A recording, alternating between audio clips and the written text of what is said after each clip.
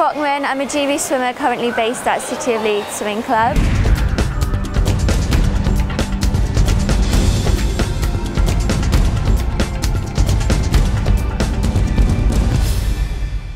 I got into swimming just simply because my parents thought it was an important life skill. I just really enjoyed it, so I moved to a club, and I grew up in Norwich, so that was based down there. I've been in Leeds for the past 3 years. I train 10 times a week and I have Sunday off, so that's twice Monday, twice Tuesday, twice Wednesday, and Thursday night, twice Friday, Saturday morning. The mornings, Monday, Wednesday, Friday, are 5 till 7 in the morning, so we're up super early, but that's for people who go to school, so they can do that, and then in the evening it's at 4:30 till 6:30. We then go in the gym 4 times a week, Monday, Wednesday, Friday and Saturday.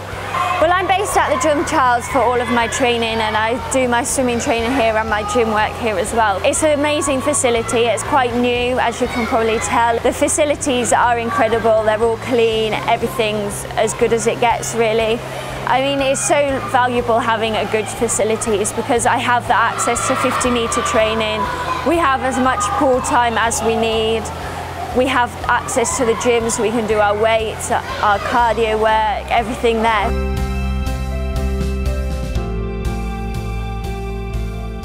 My main event's the 400 freestyle, and I do a bit of medley work as well. I used to be a medley swimmer, but I injured my back last year, and since then I've not been able to do the same training because of the flying breast. So I kind of had to focus on freestyle. I mean, it made the choice easier because I came 4th in the 400 free in the final in Delhi at the Commonwealth Games, so it was obviously a strong event for me, so it made it easier for me to make that decision to focus on that. The London Olympic trials were just held last March, and there are second trials in June. I didn't swim well in March, so I'm quite lucky that at least I've got another chance to maybe go on a relay. I ideally would have liked to have qualified for the 400 free, but within the UK there's such a depth of strength. It's going to be hard to qualify for the relay because it's the 4x200 relay, so it is that bit shorter, but hopefully I can have a crack at it and try and qualify then.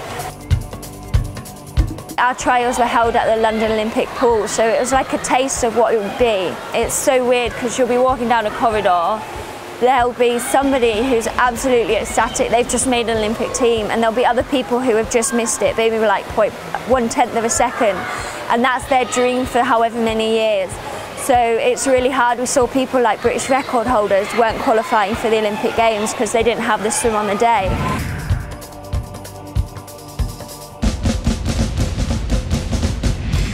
I definitely think that one of the hardest things that most athletes come across is the problem with funding and being able to afford to live in a city that their parents don't live in, so they can get the training so that they need so they can reach their potential. I think it is really hard, it's tough because swimming's not a sport that is flooded with money. The top of the athletes get funding from UK Sport, so that does help a bit, but that also adds a lot of pressure because for a lot of athletes that's their only income, and if they don't swim well, if they've had injuries, over a period of time they will be moved off the funding, and then they're stuck with a problem that they don't have anything to live off.